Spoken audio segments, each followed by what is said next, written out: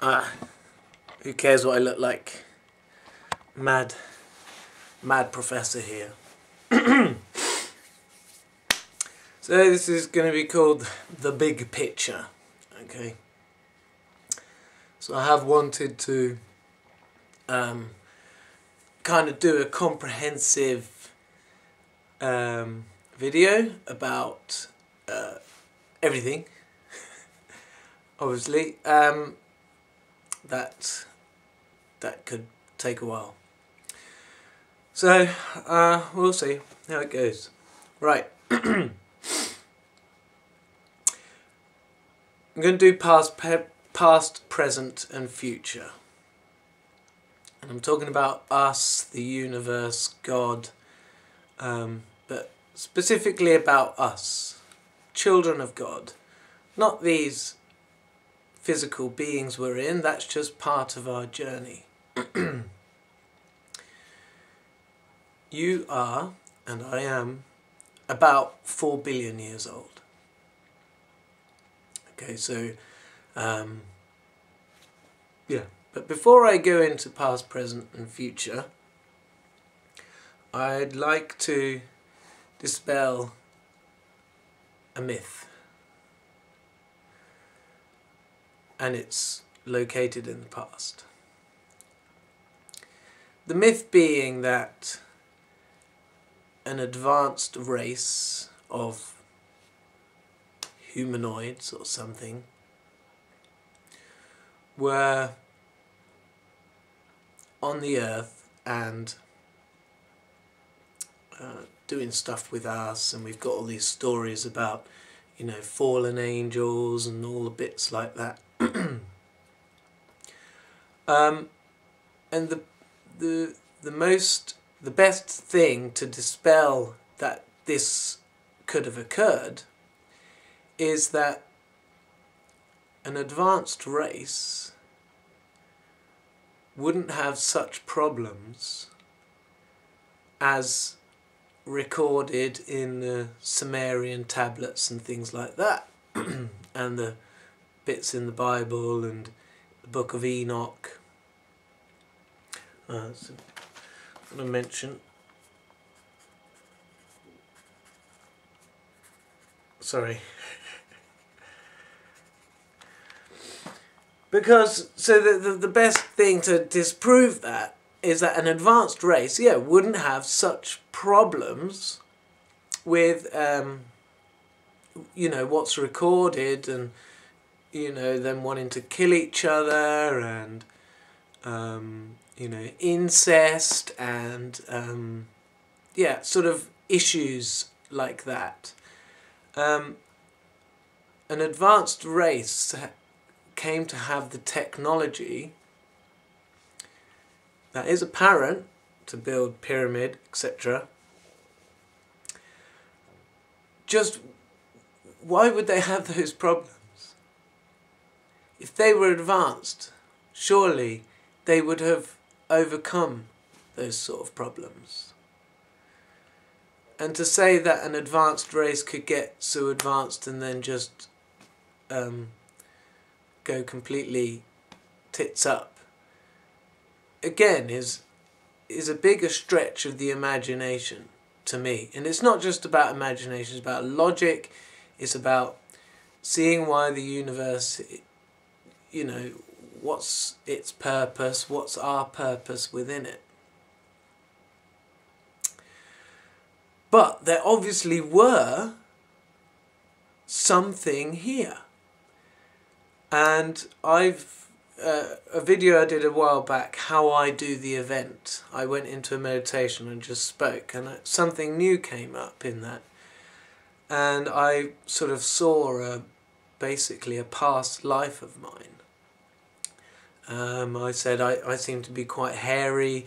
I lived in this, well, I didn't live in it, but I was in this sort of little round house, you know, not very big at all. You could almost reach out and touch it, and there was the doorway was like a window. That was the door. The window was the door. Anyway, so since then I've been touching on that now and then, and every now and then when I'm feeling it right, I've been able to get a little bit more information about that sort of memory. And there's definitely a presence there. There's a presence of God, basically. So this is, this is what I'm trying to explain. I have sort of said, I'm not going to keep saying, oh, I've said this before, I've said this before. This video is trying to give the big picture, so a lot I may have said before. So the presence, and I've been able to tap into it, the presence feels just like God. Some of you may think, how does he know, right? I know, okay? I absolutely know.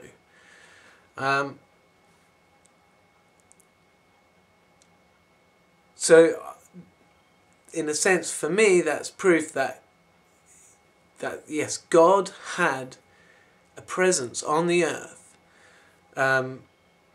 Probably, because it does sound like it would have been about 200 people. That, with writings and things like that, that seems to fit.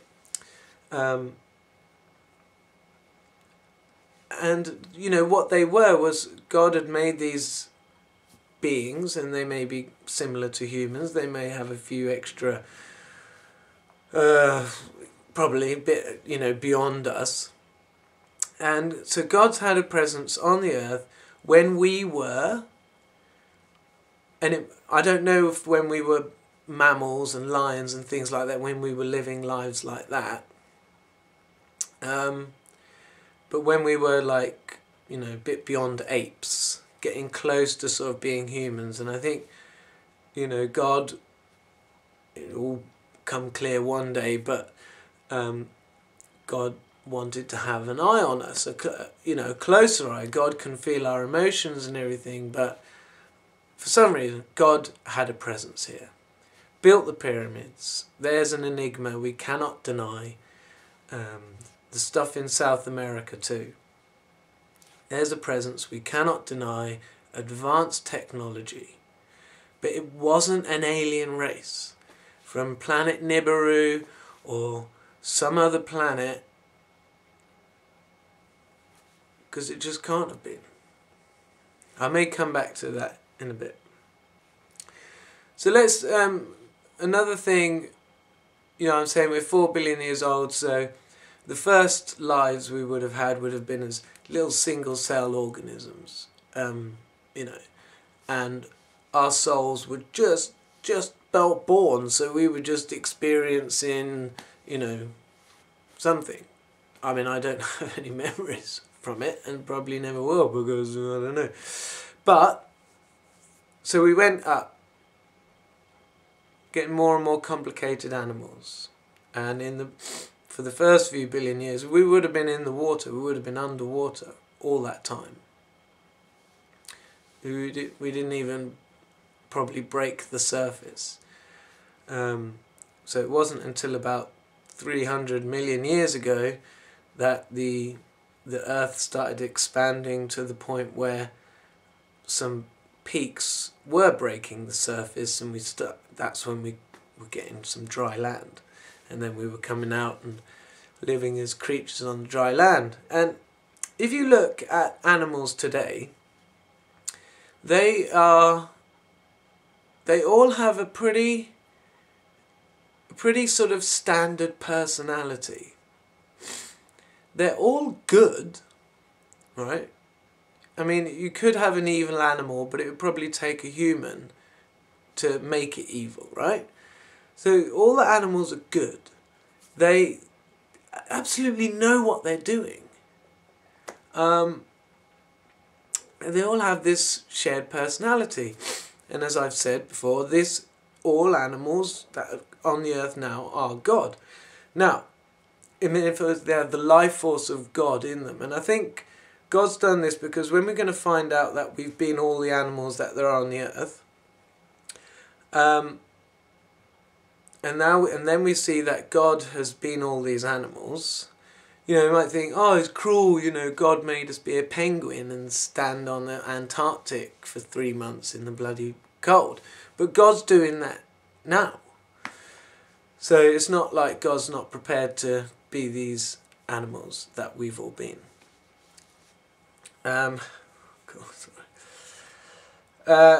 So when we were these animals, we would have been more different. Like, you know, say a pack of lions or whatever. You know, because then each life force inside each animal was a child of God, so separate, unique, there would have been much more different. There would have been many more mistakes made, and you know, and quarrelling, and I mean they do quarrel now, but you know it's pecking order. You know, it's the way those animals are. And for anyone who says that, oh well, you know, why aren't the animal, you know, now still children of God and stuff like that? Two things. Firstly, we'd see a lot more difference in animals. They would behave so much more differently. You know, they wouldn't be so sort of sorted. Yeah. And second reason why that is not the case is how cruel would that be? If you look at the way we've treated animals, right? You know, a God who'd put his children in these beings to experience a life, and then have to have the cruelty from humans and the destruction of their natural habitat, or domesticating the animals. You know, chickens have their wings clipped, horses are broken in, etc. That would be too cruel. So yeah, so God is taking that all on, you know. So looking at the genetics, I saw something where we all stem from one mother. I saw a picture diagram of the genetics, and so the common mother we have seems to be 20,000 years ago, and a lot of people still have that genetic thing. And then there's been about 3 or 4 different branches that have kind of adapted and come off that. And there was one about 13,000 years ago, and one about 16,000 years ago, and there was one 8,000 years ago, and that, I can't remember now which one was which, but so in this time, so that from 20,000 years ago to 8,000 years ago, I think, you know, God was really having to sort of focus on what was, you know, how these human bodies were coping with the job of, you know, what God's ultimate plan is to bring us all into awareness of what we truly are. And God's got her plan for that. So I think then, you know, the beings that God had down here may well have been active in doing some of the genetics, perhaps. I mean, I guess God I think all the creatures that we've had on the earth have almost been created by us, children of God. We've, in a sense, designed them. But God obviously had a part to play as well. I guess that needs more thinking about. Right, so just to summarize now the past element of this talk. We're very old. Our souls, that is, are all feeling soul, which is a universe, half a universe. You've got the male half of the universe and the female half of the universe. That is a soul. Yet when we're incarnate on the earth, it's the male gets one body and the female gets one body. And we're all mixing about. And we've had all these lives, and we undoubtedly had many lives with our own soulmate. So there would have been mostly happy times, and we would have been in our ignorance. We didn't know we were eternal souls when we were running about as an otter or something, or a lion. It would have been much more about, just the life would have been like a whirlwind, as many people's lives are today, living in a whirlwind, just. And as kind of we are as children. So, and then we're getting closer to the point where we're in beings that we can use our hands, we can communicate. It's all becoming more and more complicated, and more sort of closer to what the soul is capable of. But it was a big learning process. How's this? Is this fun? It's not supposed to be fun, man. I'm just trying to get down what I'm saying. Right. Present. Am I ready for the present yet? Alright, I'll tell you what. A little bit more about this. So God's... Yeah, because what's happened to them now, right? Where are they?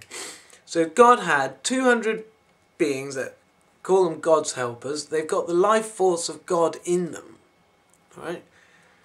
So whereas we're all unique, I've got the life force of me and me. You've got the life force of you and you. You and me. We are different children of God. Yeah, we all have the one love in us, so does God, right? So we are all one in a way, but we're not. And anyway, I don't want to sidetrack too much. So God's got 200 beings, they're advanced, they know everything, they got God's knowledge, right? And they know everything God knows. They know they've got the life force of God in them. And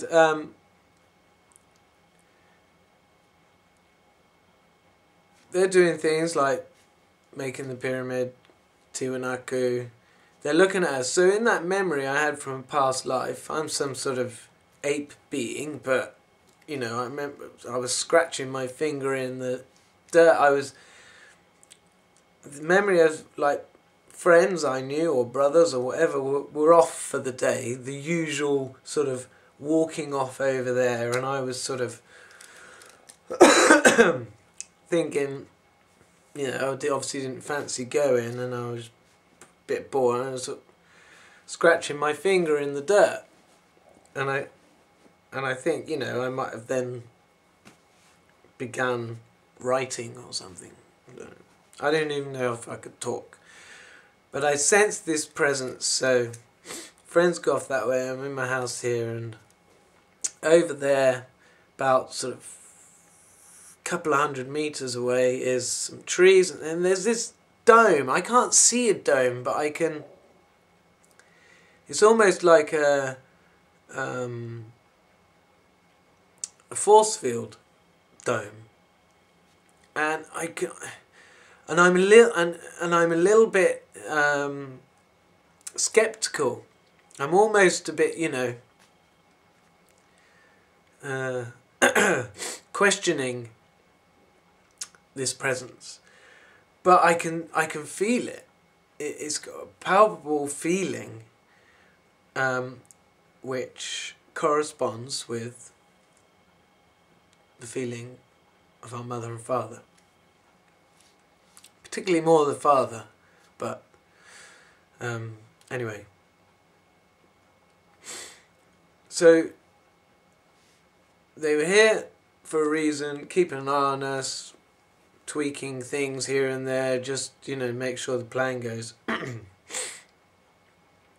then they go. And I think they probably go when children of God want them to go. And this is probably the time where, few generations after this new gene that is 8,000 years old. I think this is something to do with the chosen ones, right? Even though God wouldn't have a chosen ones, but this particular genetic, something to do with that, and the bit of the Bible where the fallen angels come and there's a war, and the bit of Enoch where some go out to do something wicked, and I think they want God to go. They probably don't see it as God, they just see it as some advanced beings that, probably quite envious of them, in a sense, if you're getting in a bad mind and whatever. And this may have coincided with the mini ice age, maybe, I don't know. But I think that's when they go. And where they go? Probably, maybe Mars, maybe the far side of the moon. I think they're quite possibly still there watching us. I don't know. I don't know for sure. But it's possible, right? Crop circles, and we've seen moon bases and stuff like that, but can't know for sure. Just have to think it's possible. But anyway.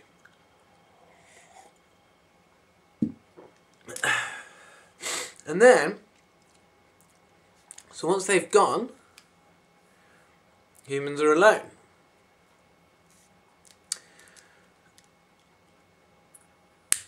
And what happens? Well,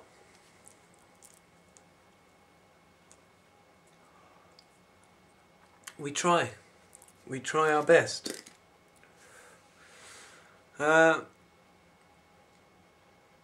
Egyptians, the Greeks, we gradually trying to find the best way. Everyone wants the best for their kids and their families, so they, especially once you have kids, you do start to think about that. Perhaps before, in your teens and your 20s, you just really, again, in a whirlwind. But, so we try.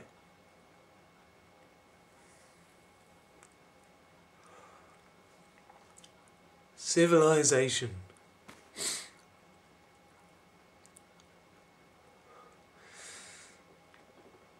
But if we come to the present, we kind of see that we fail. We fail without God. We still need God's guidance for quite a while to come yet.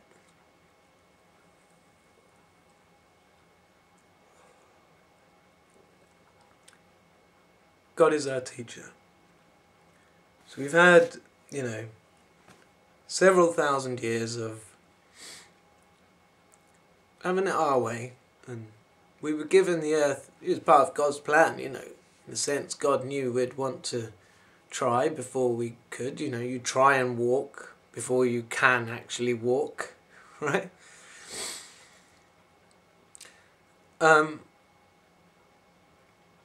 But there has to come a time when we recognise that we've fallen over and we may, need some help getting back up to have another go.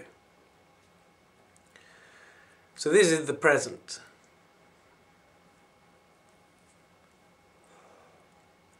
On the news yesterday, I think they were saying that the 50% of the world's animals have been wiped out in the last,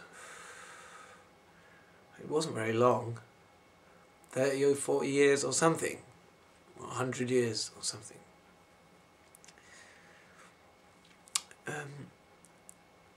Think about it. We make those animals extinct. We had lives as those animals.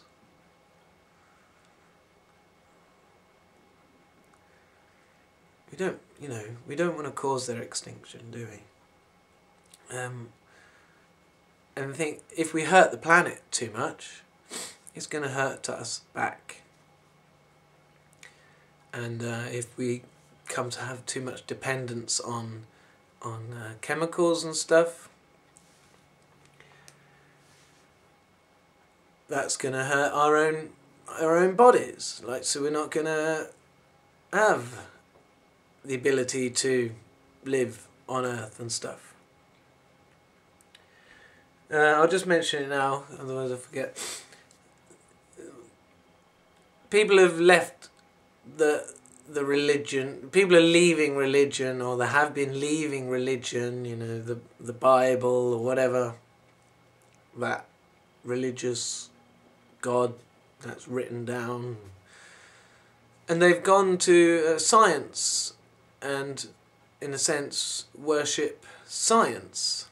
Now, science is fine, but we're reliant on a lot of people. Just, the world's got problems. There'll be someone in a white coat who will invent something and save the world. But that's not happening. And if we look at what the scientists are doing, CERN and everything else, and weather modification and fracking, right? They're just continuing to ruin the planet. And they're hoping for an accident, because that's how most major science developments have happened. There's been an accident. And they've come up with something, So they're waiting for another accident to happen. They're waiting for the big accident to solve the world. I mean, computers. I don't think we invented computers. The story is that there was a code breaking machine in Bletchley. It was all like switches and things like that to break codes, right? So maybe that was done. But I think it's part of the story. I think one of God's helpers, let's say the ones that were here before, after the Americans dropped a nuclear bomb,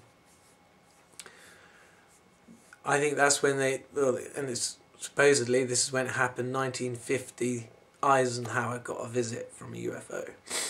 The alien came out of the spacecraft, just put some sort of peace, just like waved the hand, and everyone felt really peaceful.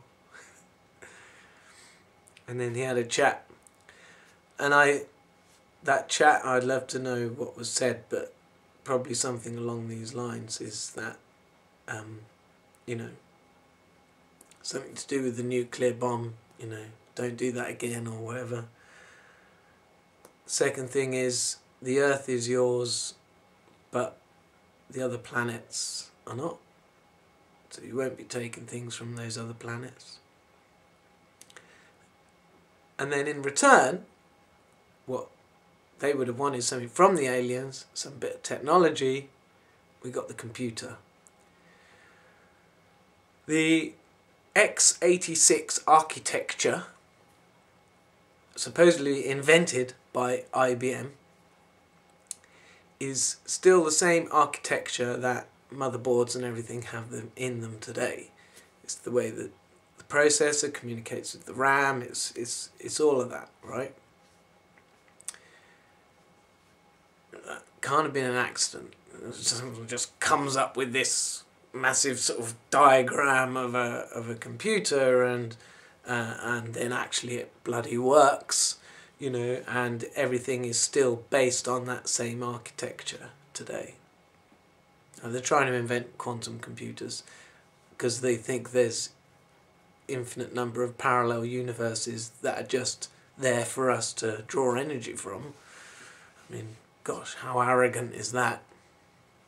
So it's not going to work.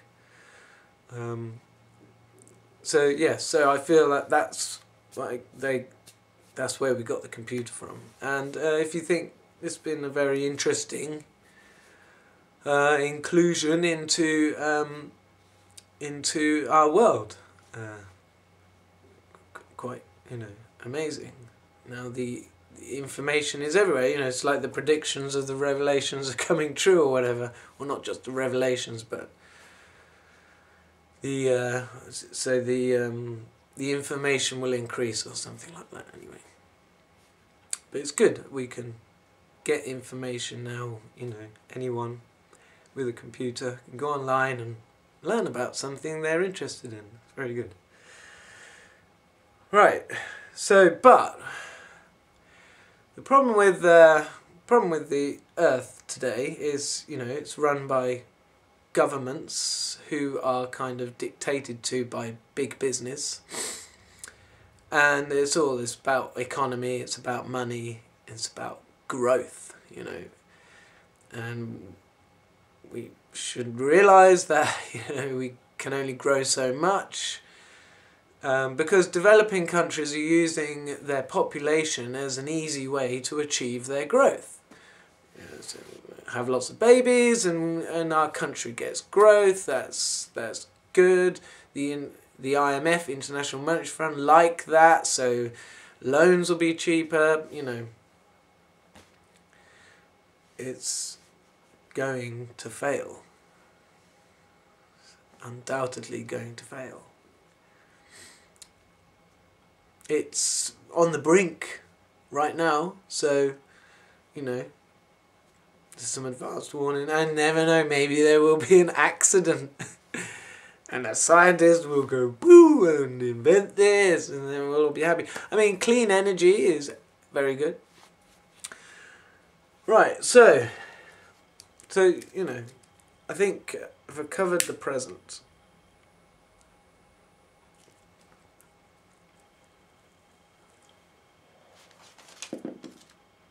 Oh yeah, something. Oh, sorry, something I forgot from the past.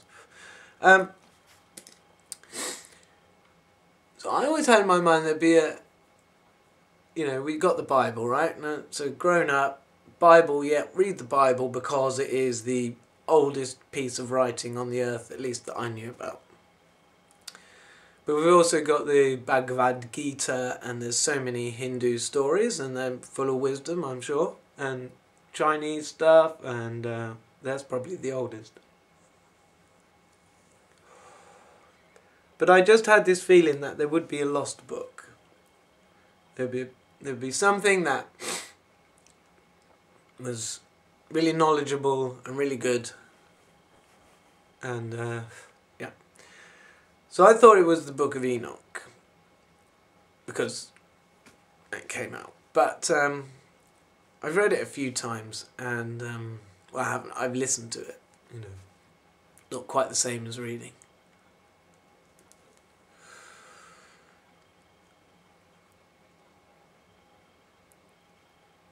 And I don't think that was the book. Like, most of it's so confusing, and I'm sure there's good stuff in there, but there's also quite a lot of boring stuff in there. And I think, like with the Bible, there's lies, or shall we say, there's things which have been misinterpreted, and probably mistranslated. But there is another book, and it's been out for a while, and I listened to it probably about I don't know, 5-6 years ago. This is the Book of Thoth. And the Book of Thoth isn't really called the Book of Thoth. It's the Emerald Tablets. And I guess the issue is with this is, you know, there's not many people who've translated them, it seems. There's only one or two. But if you listen to them, they are advanced. And I think there's probably a few little things there that have been misinterpreted, but you know, and it's amazing, they're written on bloody emerald tablets. You know, these things were written to absolutely last. And when I was listening to it again recently, so I'd almost forgotten most of it, but when I was hearing it again, I could remember some things. And it's supposed to be 13. It says at the beginning. This is a bit weird. It says at the beginning of this video, this guy who's translated it said there were 13 of them. Yet the powers that be have taken away. Will just not let us hear what's said on 2 of them. But when you listen to the whole video, there's 16. They're all read out. So I'm not quite sure what's going on with that. But I do feel like that is the loss. But when I'm hearing it, it's almost like God speaking at times. And I feel like the writer, the physical writer, would have been one of God's helpers. So yeah, I just wanted to stick that in there. So that was a bit of the past, sorry. Past, present, future. Okay, so, I mean, I've had an idea of what I'd like the future to be like. And it's all been very much, sounds like going back to being a caveman. And, you know, people have said to me before, you know, we can't go back. We can't go back to, you know, can't go backwards. We mustn't go backwards. And it's right, we mustn't. It's wrong to go backwards. But the future isn't going to be about how we get our food and what sort of building we live in and technology that we interface physically. It's all going to be about the soul and, you know, starting to experience your full self, in a sense, whilst in a being. Because our experiences so far has come from being in some sort of being. And those beings have been advancing. So too is the being now advancing. Something I've noticed is it seems that people, like black people, do seem to have a better ability at feeling the soul. So I'm a white person, I've got a different genealogy, and so it's quite possible that their physical being has been more capable of feeling the soul. And that the work I've been doing, meditating and stuff like that, is changing my physical body to have more ability to feel the soul. So I'd like to, you know, if I had a patch of land, a couple of acres, right, let everything grow natural, you know, get food somehow, right? God will provide. If maybe I have to fish, or maybe I have to, you know, eat the odd animal and have a tree with nuts and a tree with fruit. and you know, find stuff and live in, make my own house with sticks and twigs. Sort of be like a teepee kind of shape, wigwam sort of shape. So get, you know, have a outer little sort of fence. You could weave twigs like that, and then have poles going up, and then weave twigs around them, and then thatch with long grass. And you could have a fire in there because the shape of the conical building, and the thatch roof, the smoke will just go out the top. You know, and be spending basically all my time outside during the day, and you know, and then come in at night. But I wouldn't be doing that like they were doing that a few thousand years ago. Well, maybe they were quite advanced. Well, I mean, I'll talk about the Celts in a minute. But we'd be doing it fully aware of our soul, our eternal being, and each day would bring, you know, whatever days bring any time, you know, things to learn and so on. Love, learn, grow, play. I don't want to talk about the Celts still. I suppose it came into my head. I mean, the Celts, you know, sound pretty good. Except, you know, the human sacrifice thing. But even these people who were being sacrificed were probably really happy about it. It was probably a great honour. You know, when you've got that belief, you know, you'll happily do it. So, but belief, we will be much more in tune with the truth. So the future will be on a, you know, just looking down on it from a physical point of view, I think will be caveman-like. You know, we'll be burning wood for warmth. I think that. But if we were in a community of people, you know, these evolved, in a sense my physical beings would be evolved, but it'd be more on the inside that it's evolved. We wouldn't necessarily see much signs of it on the outside, perhaps. Yeah. So that's that. That is the future. And yes, we will be able to travel the stars.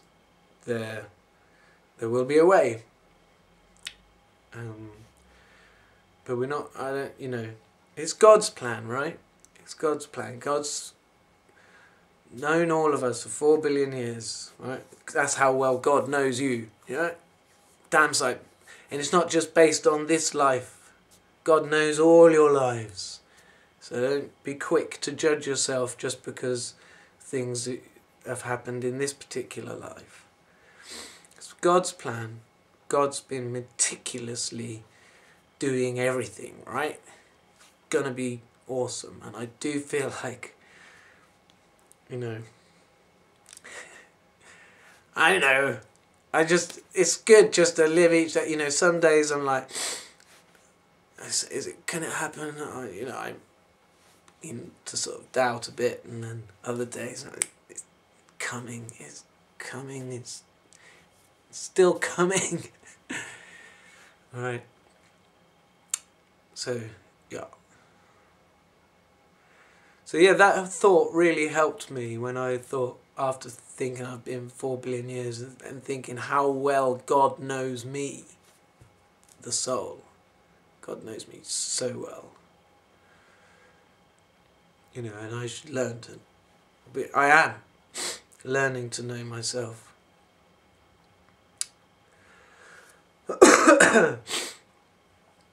Right. Well, we're all part of the one, but we've all got an eternal life to lead. And that can be very grateful to that. and thankful to our mother and father who actually this morning I kind of got an insight, because I was thinking, oh, it was about 10 billion years ago or whatever, when God was in a sense in a situation like we are. Our mother and father was, 10 billion years ago, in this point of nearly there, in a sense, nearly to that awareness. And listen, we got to fix the planet, right? Until we fix the planet, we can't say we're there. And I got a little insight into, in a sense, yes, God had that hard time then, and now 10 billion years later, God knows what it's like for every single one of us. If our mother and father God has got 100 billion children, that must be quite hard on God in a sense. It must probably, difficult. It's not like we're ever going to just be done with all our problems, is it? There's always going to be a challenge, always going to be a step, even in 10 billion years' time.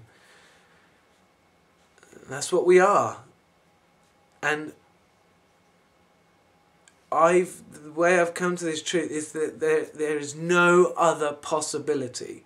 So one thing, I felt the truth of things.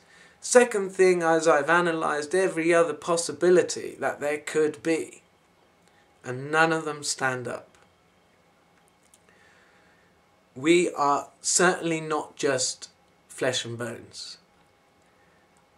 Absolutely not. There's no way we would, just flukily evolve into a being that could think and have awareness and then be dead and gone. It's not. It's created. It's designed. We didn't design it. Our mother and father did. We are going to.